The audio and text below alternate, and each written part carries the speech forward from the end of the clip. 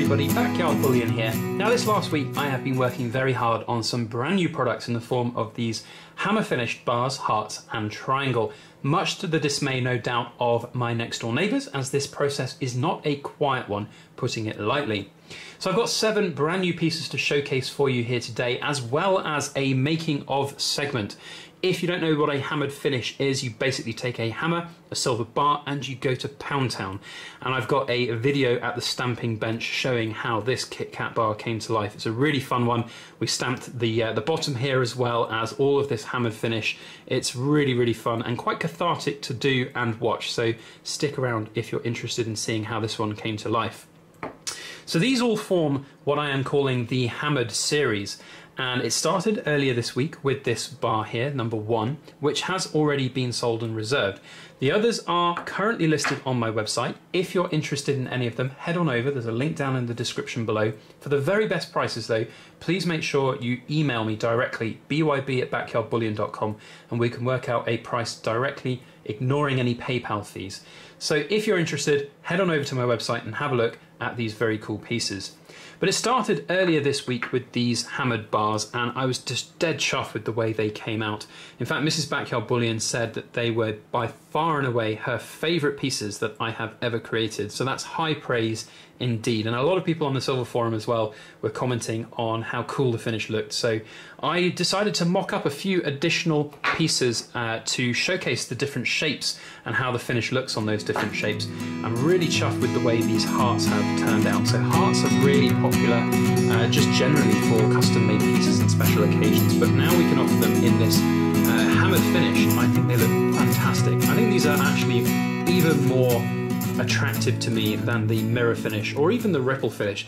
I mean, I love my ripples, don't get me wrong, but this hammer finish absolutely looks stunning. Now these particular ones I've just stamped up as part of this ongoing hammered series. So we've got serial numbers starting with H, and we've got obviously bar number 1, and then these are 3, 4 and 5. The idea is that the number will continue to increase indefinitely, and we'll eventually have a nice sizable sort of photo database of all of the serialized numbers of these bars. All that will change is the year date. These all, by the way, will need to go up to Edinburgh for assay testing and hallmarking. So if you are interested in buying any of these, there will be probably a 2 to 3 week wait until they're back and hallmarked, with the exception of this triangle, which is already hallmarked. I just decided to hammer up an existing piece which I had already done. So yeah, I think they look absolutely great, and the texture and feel to them looks fantastic as well. And you know, hand poured silver is all about enjoying it and touching it and feeling it, and I have to say I've been, you know, really enjoying these bars sat on my workstation at my computer. You know, just having them in my hand and feeling the finish on there. It's really very textured and sort of tactile. That's the word I was looking for. Very tactile indeed. But by far and away the standout piece for me today was this giant Kit Kat bar. I did actually have 2 attempts at making it. I didn't show that in today's video, but there is another Kit Kat bar out there which unfortunately I messed up the stamp right at the very end on. It's very frustrating when that happens. But ever the perfectionist that I am, I decided to chop it up, melt it down, and create a brand new one. And we've got this one here. So today you're going to see this come to life. I've already poured it, so you're not going to see the pour coming out, but you'll see all of the hammering. It's really very fun and cathartic. So enjoy that, and thank you very much for watching. And here we are over at the stamping bench, or as I like to call it, the kitchen table. And we're going to turn this blank Kit Kat bar into the hammered Kit Kat bar that you saw at the start of the video. And to do that, we're going to use this ball head hammer. You can have loads of different types of finishes with hammered bars. We're using a ball head to get that kind of pitted look on this bar. Before we do that though, we are going to stamp the BYB logo, the serial number and the weight of this bar on the back. And we're going to do that first because you'll see when I do it, it'll actually bend the bar in the middle.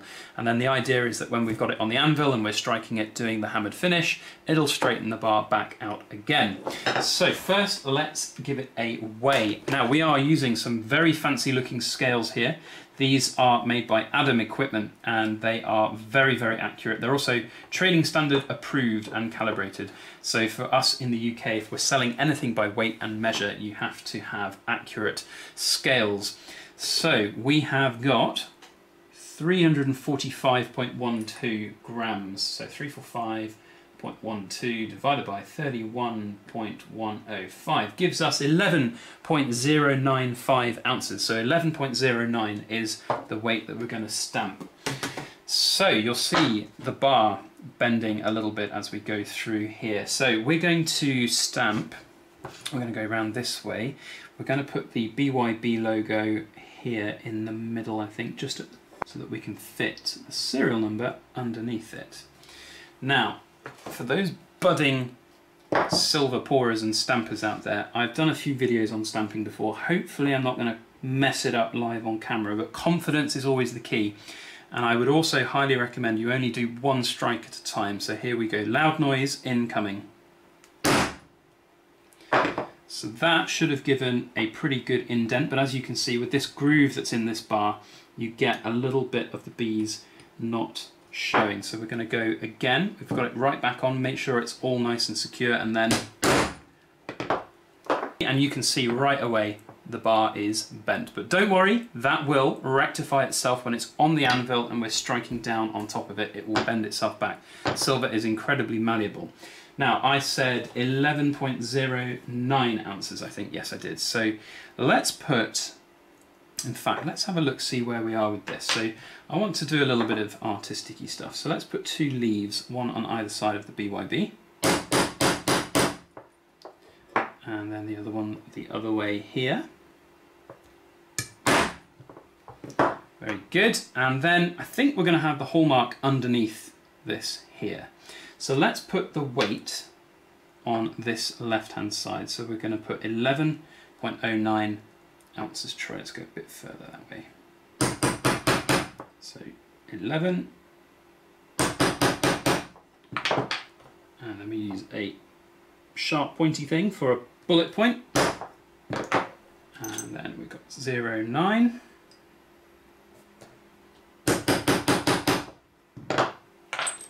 Always double check your stamps are the right way up, especially with numbers, well, with everything really. So 11.09, and then we're going to do OZT for the weight. So O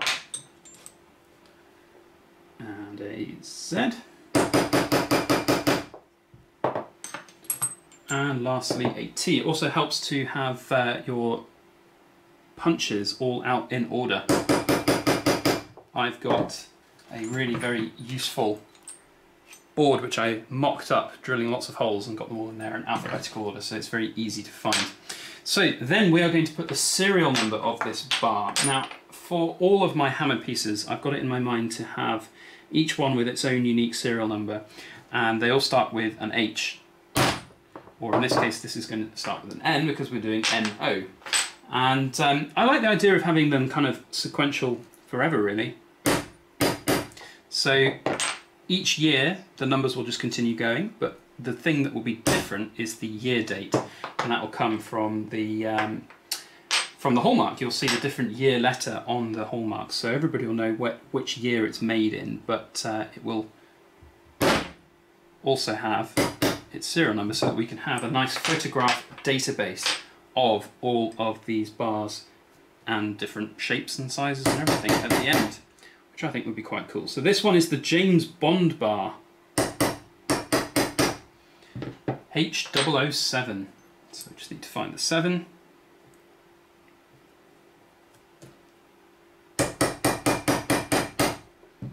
There we go. So that's that stamping done. Now comes the fun bit, and that is hammering away on the top of this bar to create the hammered finish that we are after. As you can see, it is pretty bent. As you can see, look at that, that's probably the best angle there. So we'll see how it looks after we've done all the hammering. Sometimes it doesn't straighten out just from the hammers, especially with this light hammer on the top. But we will be putting a leaf right in the middle at the end of this process. So hopefully that, with a few good hits down, will cause it to flatten out again. So do not worry, this is not the end of this bar. So I'm going to hammer this in super speed, fast motion, and I'll see you at the other side.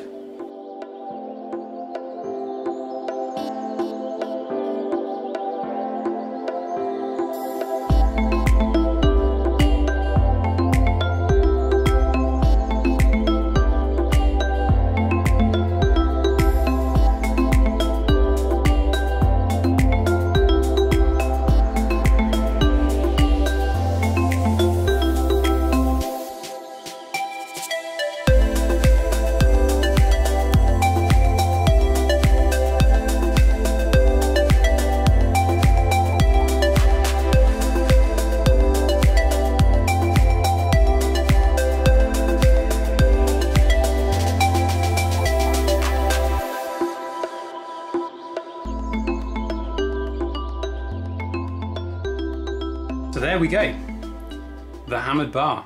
So the last thing that I'll do is just antique it. I will obviously have to antique it again when the hallmark comes back, but I always like to see what it'll look like when it's all antiqued up. So yeah, thank you for watching. I hope you enjoyed today's video. If you wanted to pick up any of these hammered pieces, they are available on my website right now.